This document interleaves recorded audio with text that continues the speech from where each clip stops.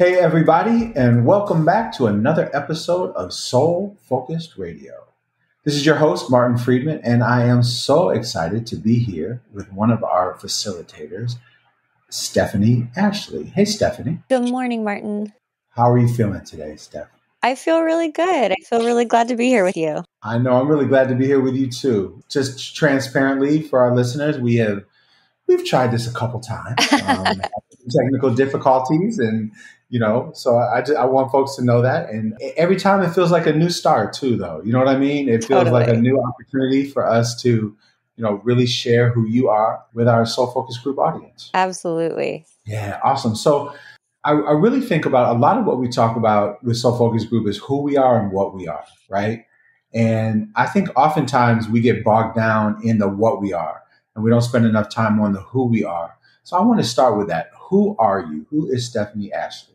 Sure. Well, so my name is Stephany Joy Ashley. A lot of people call me Steph Joy.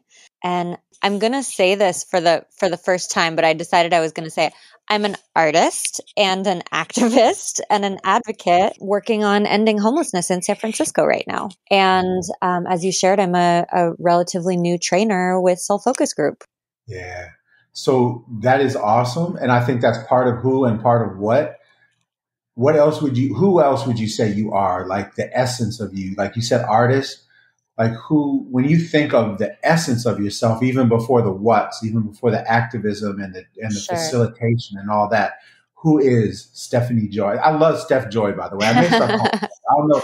I didn't tell you that yet, but I think I'm going to slowly start calling you Steph Joy and see how it goes. Please do. I love the fact that every time I say your name, I can also say Joy. And then I could think about joy for myself too. Please do. It's a nickname I got in high school and it's followed me throughout my life. And I usually don't introduce myself that way, but usually it eventually catches up to me. And I realized the other day, I was like, I'm ready for the Soul Focus Group to start calling me Steph Joy. Nice. So yeah, I don't know. I'll just get the tough stuff out of the way first. I'm a Gemini, very controversial. I'm a bookworm.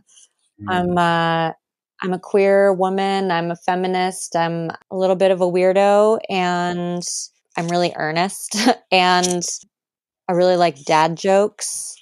Yeah, I don't know. There's a little taste. Nice.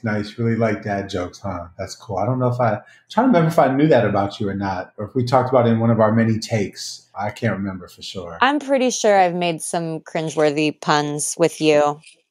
Right. I kind of think maybe you blocked them out of your memory, but I don't have trauma around dad jokes. Okay. I like them. I perpetuate them, and currently I live them. Okay. I'm a living dad joke in many ways. Awesome.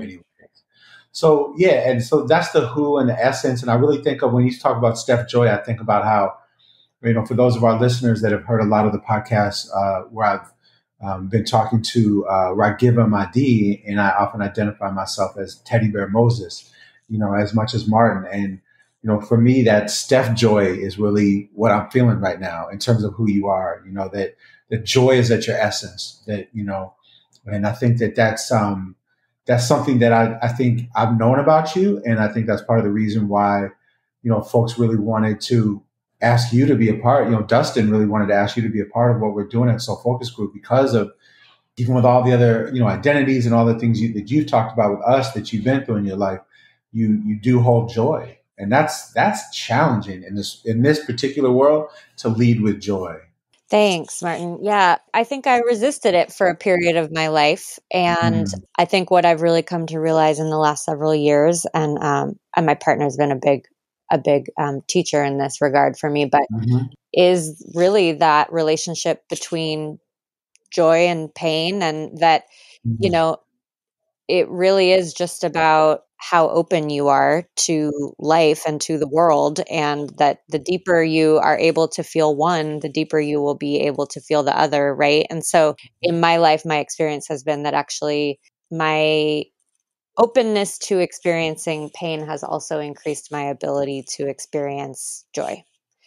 So I no longer see those things as being in conflict with each other. You know what I mean? I do. And I think it's a beautiful sentiment for you to share, and I'm still on the journey, I think, to really understand that. So that really sounds like the who you are is really, that person that's modeling for us around joy and pain. I really appreciate you sharing that. That means a lot. So let's talk a little bit about the what, that you kind of put out there. You use the terminology activist. Mm-hmm. And I really want to talk to you about that. I'm going to, reflect a little bit about my own journey around that word. Yeah. I kind of came up in this work as an anti-racist organizer. And I remember we would pretty much say that we had moved from activism to organizing. And then, thinking about anytime you put ism on the end of the word, it really becomes about like an ideology, a belief. Mm-hmm. So I'm just really thinking about, as you make that identity of activist, and I'm thinking about if that would really be like an ideology of active or activating. And I just wonder if you could talk a little bit about what that particular identity looks like for you. Yeah, it's interesting. When I was thinking about, I never quite felt we've done more than a couple takes of this, I will say, because of our technological challenges. And I've never felt like I totally nailed the who am I question. So even the word activist, I mean, I used it because I think it is objectively accurate descriptor of what I've done for many years. But whether it's really, I don't know. I don't know that it goes much deeper than that. I mean, I think I'll say this. I am someone who, when I experience despair, when I experience pain, when I experience a feeling of hopelessness, I metabolize that through action.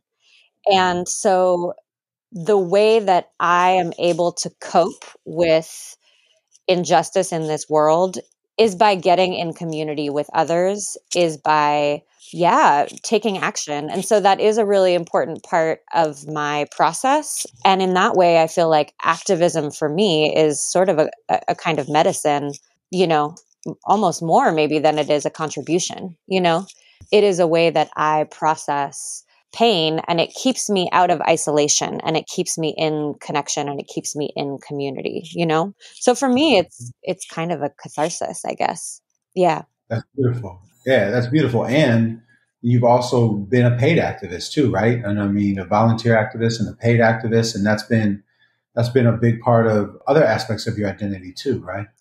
Yeah. Well, I mean, a big part of myself as well is like kind of around a defining feature of my work has been community care, right? And figuring out how communities who are often not cared for, by mainstream society, how we can care for one another. And so for about a decade, I ran an organization that was by and for the sex worker community called St. James Infirmary. It was a healthcare clinic and a social service agency where I started out as a client receiving services there and eventually became the executive director. And it was really this model of like, we're going to figure out how to do for ourselves what the medical system is not doing for us, right? How to care for one another. I'm also very involved with an organization called the Transgender, Gender Variant, and Intersex Justice Project, which is an organization by and for Black trans women who have been formerly or are currently incarcerated or institutionalized. And so that's another organization where it's like communities figuring out how to care for themselves in the absence of the system doing so. And so those models, like alternative models of community care and resilience and strength, has also been something that I, have a lot of kind of heart passion for. That's awesome. Thank you for sharing that. And I really love what you said about when the systems and the institutions couldn't provide for you and your community, that you realized you had to create and do for yourself. Yeah. We talk a lot about creating, right? Creating Yeah. instead of fighting. So if you could speak to that for a minute, I would really like to hear what you have to say about that.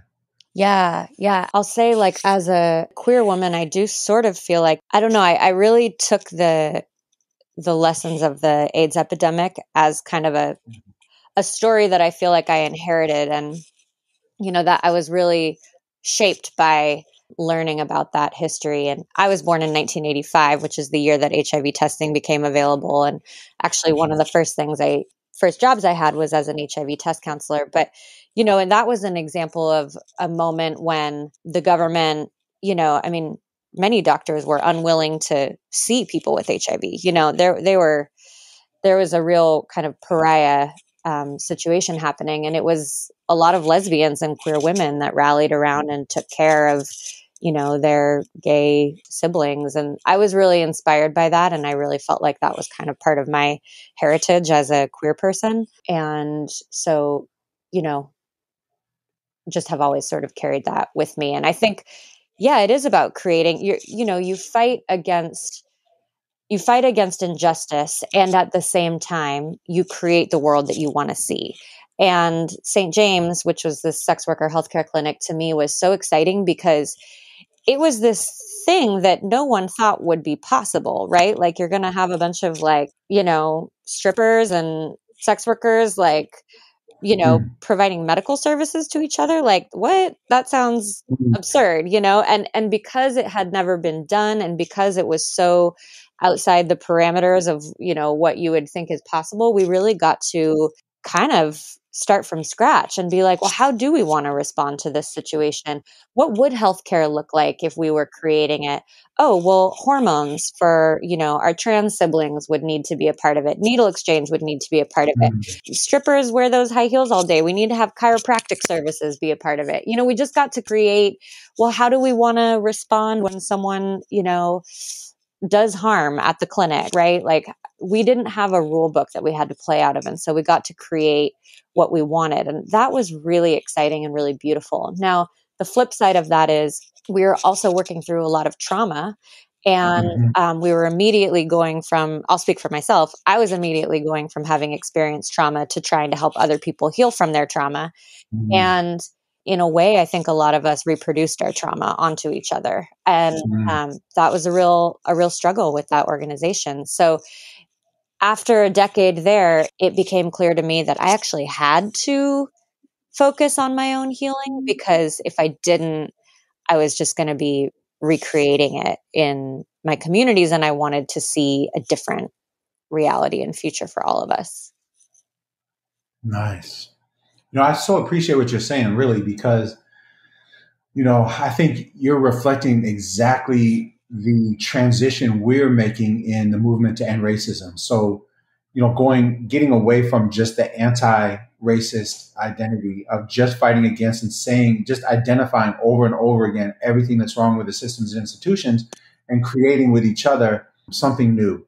And I also really appreciate, because I think what we've experienced to this point is that if we're not healing our trauma, that we are continuing to play out our trauma on each other, or on ourselves first, and then on each other. So I think it's a great blueprint for exactly what we're trying to do at Soul Focus Group.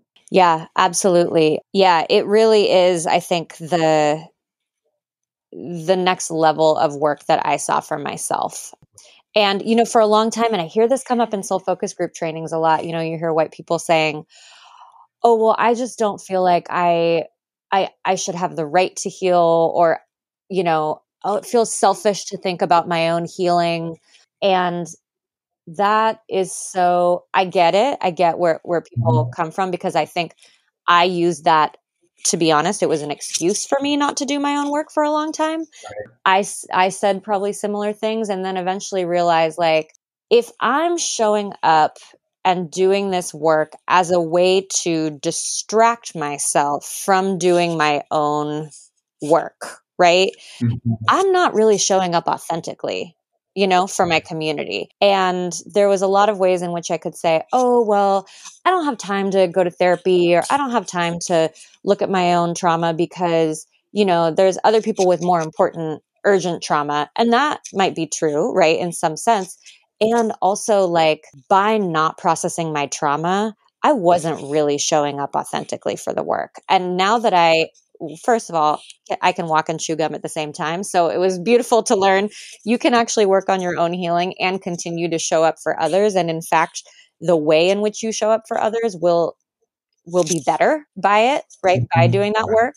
But yeah, also that there's a real cost to not doing that work. And I think people who loved me and cared about me in my community saw that I wasn't doing that work, and were kind of like, Steph Joy, you got to work on that. It's coming out your ear. Right. Yeah. So many times people see it in us before we see it in ourselves. Right. Yep.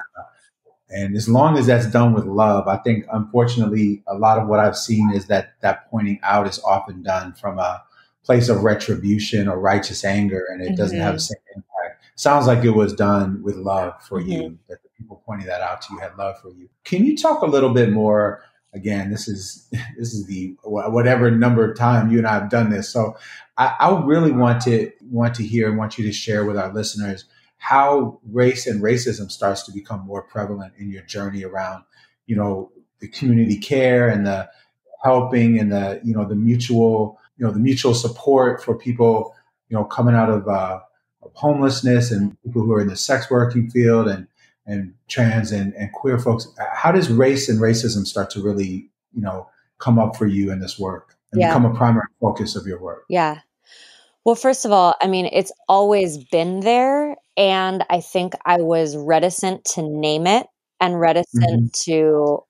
to put my focus on it up until more recently, right? And so I've shared with you, I was politicized around the ways in which I had experienced oppression, right? So I sort of shaped my politics around my queerness, being a woman, being working class, and I kind of formed this politic around the ways in which I had experienced marginalization, right? And all through my work in community, like racism has been a driving factor. It has permeated every single, issue that I have been ostensibly working on, right? So, I mean, you can't really talk about poverty without talking about racism. You can't really talk about the LGBT movement without talking about racism. You can't really talk about the struggles that sex workers are experiencing without talking about racism. Certainly not, incarceration or homelessness. But I think I was hesitant to do that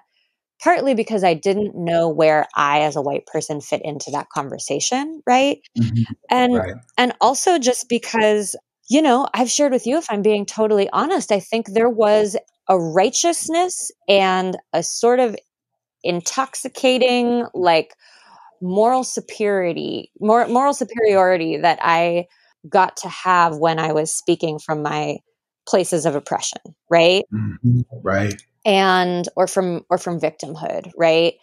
And that fueled a lot of my early activism. Mm-hmm. And I'm thankful that I feel like I'm growing out of that because when I started to get into healing work and, through recovery work, I started to also be able to see how my power and my privilege as a cis person, certainly as a white person, as a person with relative economic advantage, the ways in which, as an able-bodied person and a person who doesn't struggle with mental illness in certain ways, like I started to see all the ways in which that was also playing into my politics and just my existence in the world, and I started to be willing to look at that more closely. And Mm-hmm. I'm so grateful that that's the part of the journey that I'm on, because it feels like I'm finally able to hold who I am more holistically and just feel like I'm kind of more in right relationship with my, I don't know, my place, and what I'm here to do in the world. But yeah, I did have to sort of like break up with some of that righteousness, self-righteousness that I think was infused my earlier activism. Mm-hmm. Yeah, thanks for sharing that. Because I was listening to you say, well, you can't work on gender issues without racism, and you can't work on class issues without racism. You can't work on LGBTQ plus issues without racism. And my first thought was, well, people sure try. You can. Yeah, you can, but you're not gonna. People sure try every day, and I think they're pretty successful That's at true. trying, Yeah. at doing it. So I appreciate that you saying that how that journey looked for you, because there's certainly a default. At the very beginning of our podcast today, you said, well, you have a hard time nailing that who you are and what you are question. And as soon as you said that, I'm like, it just makes me think about, because I think I think you nailed it every time. It just makes me think about how prominent ego is in this, how Yeah. prominent false self is, and Yeah. how prominent the idea of measuring ourselves through other people in other ways. And it just really sounds like so much of your journey has been to do all of your work, your activist work, you know, I don't know much about your artistic work. My guess is your artistic work probably takes you out of ego as much as possible, because that's a lot of people's artistic work. But it really seems like that's a huge part of your journey, and why, you're connecting with Soul Focus Group comes at such a opportune and really perfect time for you, because you're already on this journey out of ego and into what we call soul, or, being soul focused. Yeah. I mean, I want to go back to your point about, people working on issues without racism in the Yeah. analysis, because when I think about actually what my sort of life's work journey has looked like, it was like, okay, I was like, I'm going to work on HIV, right? And then I went to the Tenderloin AIDS Resource Center and was like, oh, HIV is just actually homelessness is the thing that's happening here that's more pressing for people than HIV. And then it was like, oh, well, actually, underneath homelessness is racism, right? And as you start to get deeper into any of these issues, you see that, like, at the core of it, there's Hmm. like a disconnect from our own humanity that Right. has allowed us to disassociate from the suffering of other people, which is also the suffering of ourselves, right? And that's really what's upholding all of this. And Right. racism is like one of the primary operatives of that, you know? And Mhm. so to me, we talk about radical and, being meaning getting at the root of something. And it's like, that's the root. That's what the journey of my work has been, is it's like getting deeper and deeper and deeper and like, okay, what's actually at the root of all of this, because at the root of the struggle for sex workers' rights, at the roots of the struggle for economic justice, at the roots of, ending homelessness is, this kind of spiritual malady that is racism, right? And Mhm. that is just basically our inability to connect to one another's humanity and thereby connect to our own humanity. And so I'm so grateful that that's where this work with Soul Focus Group is taking me. Mhm. And again, it's about alignment, Yeah. right? There's nothing forced about it. Like, Dustin met you at a time when I think you were asking the universe, right? Like, you were like begging the universe, like, I really want to continue to take this work to an even higher and higher level Yeah. around race and racism. And then that's when Dustin meets you. And that's when, he connects and sees, something. And I give him a lot of credit that, without a lot of interaction and just virtual interaction, that he was able to see in you that alignment, and how positive you would be for our organization, for Soul Focus Group.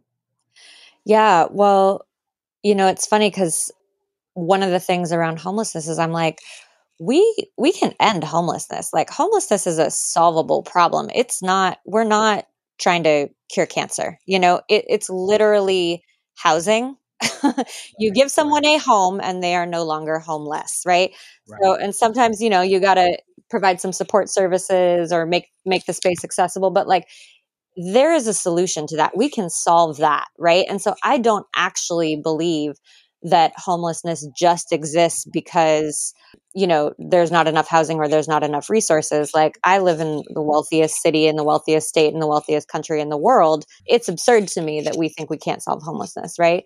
But right. until we can no longer walk down the street and, you know, walk by someone's grandmother, Mhm. who's sleeping outside, until we can no longer until we can repair whatever allows us to disassociate from that suffering, right? And like I Mhm. said, racism is an agent of that disassociation, that disconnection. We're not going to solve it. And so that's where I feel like I was starting to realize that. And then I met Dustin, and was all the conversations we were having, I was just like, yep, this is the work. This is the conversation.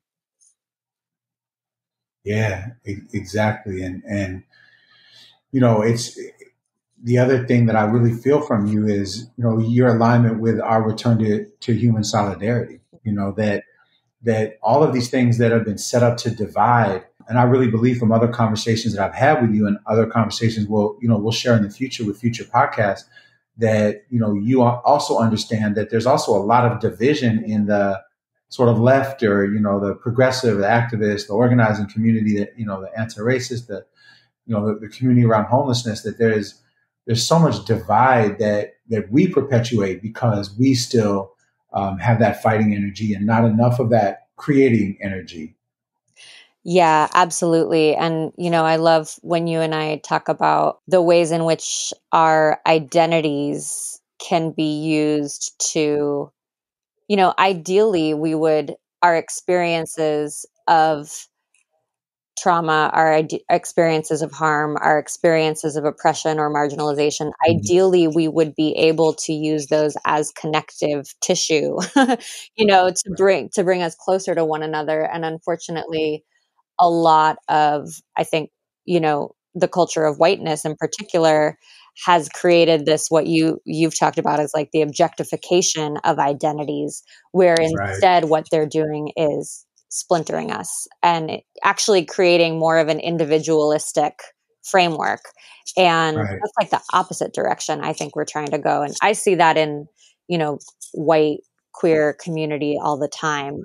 And it's something that I'm really doing a lot of healing around as well, because I want like I said, I want my experiences to connect me to more people rather than separate me or make me think that my suffering makes me unique. My suffering is my own experience that I have been given to live through and to sort through, but it doesn't make me unique. It's actually part of the fabric of this experience that connects us all. Mhm. Yeah. Thank you. That's so true. And I think it's a great place for us to end this first episode, because to me, it comes full circle with you identifying yourself, that the real who you are is Steph Joy. And that the way that you talked about joy and pain and not seeing them as exclusive or opposites, or in that white culture, dichotomous either or, you're either in joy or you're in pain. I like that you made that connection, and then, where you ended what you just were saying around suffering, and how that should never be a way that we disconnect ourselves from other people. Yeah. And instead that we also hold, that it's connected to joy, and that we can be connected to all other human beings, even if we look at them and don't feel like their experience is exactly the same as ours, knowing that they have also suffered and they've also felt joy. Yeah. Awesome. Awesome. Well, thank you so much. And let our listeners know that you're going to hear more from Steph Joy in the very near future, one way or another. We're going to have more conversations with each other that we will have on the podcast. And, we just want to thank everybody for always coming on this journey with us. And we hope you heard something today that resonated with you on your own journey. We hope today that you felt a connection with what Steph Joy and I talked about, and that you see that this is all about us finding what we have in common with each other, returning to solidarity with ourselves and each other, and uniting for real change. And know that we love you, and we're so excited to have you on this journey with us. Please check out all of our podcasts on the Apple Podcast platform, the Android Podcast platform, soon coming to Amazon Podcast. Check out our YouTube. We're adding a lot more content to our YouTube channel, Soul Focus Group. And come to soulfocusgroup.com, soulfocusgroup.com, our ever growing and improving and changing website. So again, we thank you so much. We ask you to stay safe, stay well, and all that means in this world right now. And most of all, we ask you, along with all of us, to stay soul focused.